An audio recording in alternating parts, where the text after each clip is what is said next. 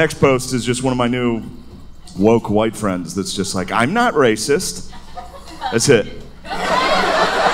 Every day for the last year, just a different white person popping up. Like, look at me. Look at this article I shared to my Instagram story. I'm not racist, right? It's not like you have it or you don't have it.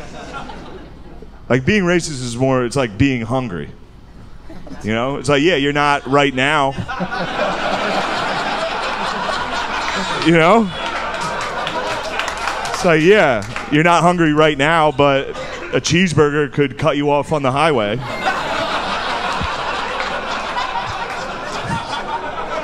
And you get hungry. We're hungry all day.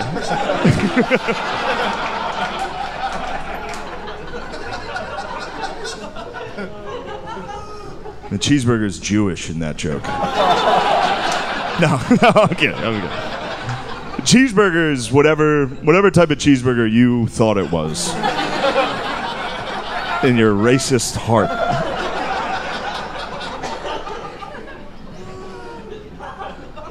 Anyway, that's it. I just get online, read opinions from people.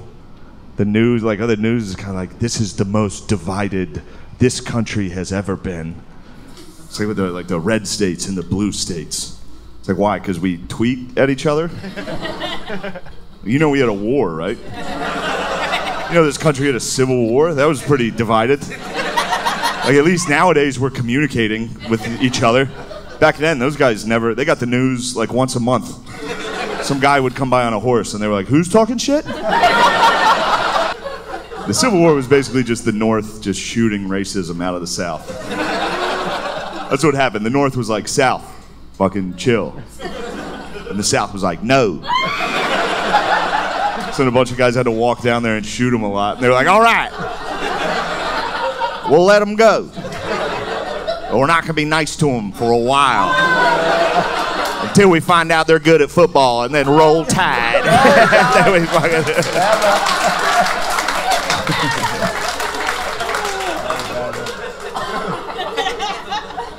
Hey, roll damn tide.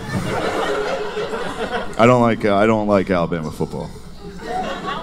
I just watched this documentary on Alabama football. It's great. It's about, well, it's not, I don't know if you should say it's great, but it's about Alabama football. It's about when they desegregated their football team.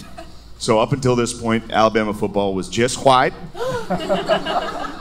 All right? And everybody down there was pumped on that.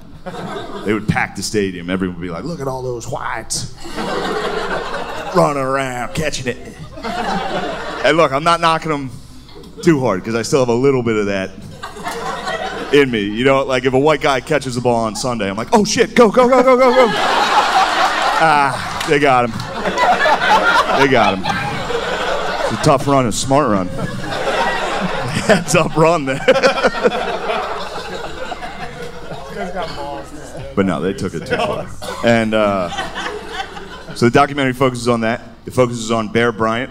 Bear Bryant, legendary head coach. He was the head coach that brought the first black players onto the team. So the whole documentary is like celebrating Bear Bryant. They're like, fucking way to go, Bear. You did it. What a hero. And then you find out it was 1971. Like, oh, well, a little late for high fives on this one, fellas. Holy shit, 71? Like we had been to the moon. There were literally people on the moon before Alabama had black guys in their secondary. Does anyone understand? There were white corners. White cornerbacks. You understand how preposterous that is?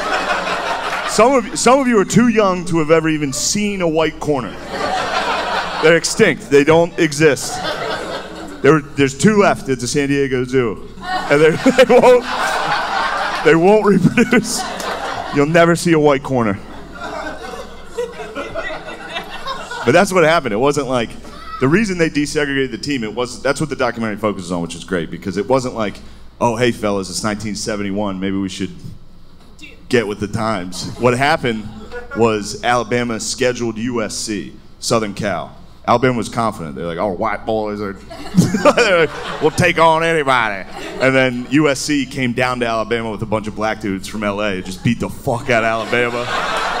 And then after the game, Bear Bryant gave like a speech, and he was like, "Hey, y'all, come on." And that was it. That's all it took. Everybody down there was like, "Yeah, we get it. We'll be less racist if it means we can win." What? That's what it is. Like, as big as racism is in America, football.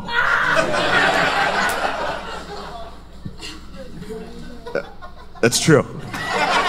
That's true. Look, there's a Disney movie, Remember the Titans, dedicated to what I just told you.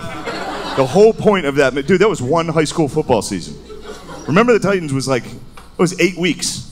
You know, that whole town went from like centuries of like, don't let them in our school, to just like, oh shit, the high school team's 4-0? Those are my brothers. The point I'm trying to make is if you want to get rights in America, you just got to put together a good football team.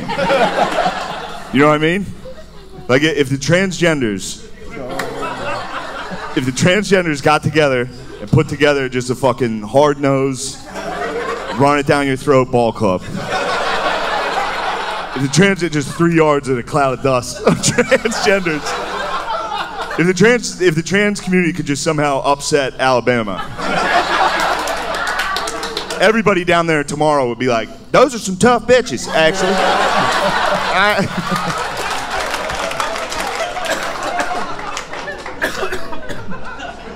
All right, we got out of that. There's some rough patches in there. That's all right. Well, this won't go great either. You know how like every show and movie now is like a remake of something? They just remake an old thing and just make it like more progressive and just put it out. Like they remade Ocean's 11 like a heist movie with like all gorgeous women. That movie should have been 10 minutes long. They literally should have got to the casino and just blown the security guards. They were like, oh, here's the keys to the safe. Take everything. I love you. You guys, you crazy bitches. I love you bitches. That's it. That's all they make. They either make that or they make slavery movies every year. Those are for no one. I have black friends. I was like, dude, you guys like these? They're like, no, we thought these were for you. It's like, no. We all hate those. Stop making them.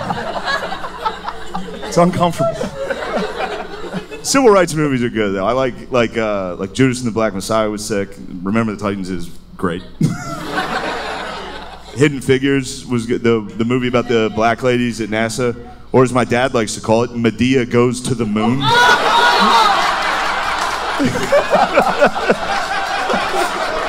And look, that was him that said that. He said that. As soon as he said it, I was like, what did you fucking say? You don't talk like that.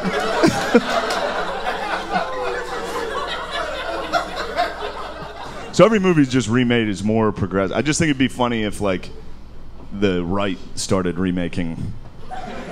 You know what I mean? If they just start like conservatives, like there's a new Scooby-Doo coming out. And it'd be funny if like the right remade it. It's just like Scooby and the gang going around ripping the wigs off of transgender people. It's like, that's not a woman.